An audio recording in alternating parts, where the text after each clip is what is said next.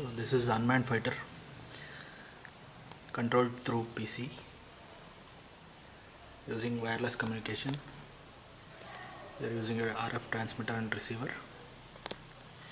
So this is the receiver part, which consists of two noise detecting sensors here, and then another in the opposite direction, one obstacle detection sensor, one stepper motor driver to control this stepper motor, and this LED acts as a gun. This is the 8051 board. This is the L293 driver to control the movement of the motor, and this is the RF receiver. So at the transmitter part, there is the 8051 board, a UART which is used to connect the 8051 to laptop or computer, and this is the RF transmitter module, and this is the VB program we are running to control the vehicle. So let's click forward.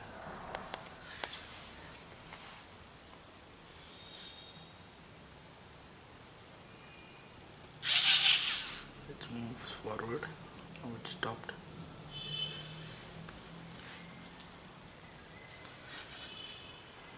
Now backward. Stop. Left. Right. Stop. Now the action of the guns. This is a noise sensor. So when we make a noise, the gun rotates and the LED blinks, indicating shooting action. So similarly, this here,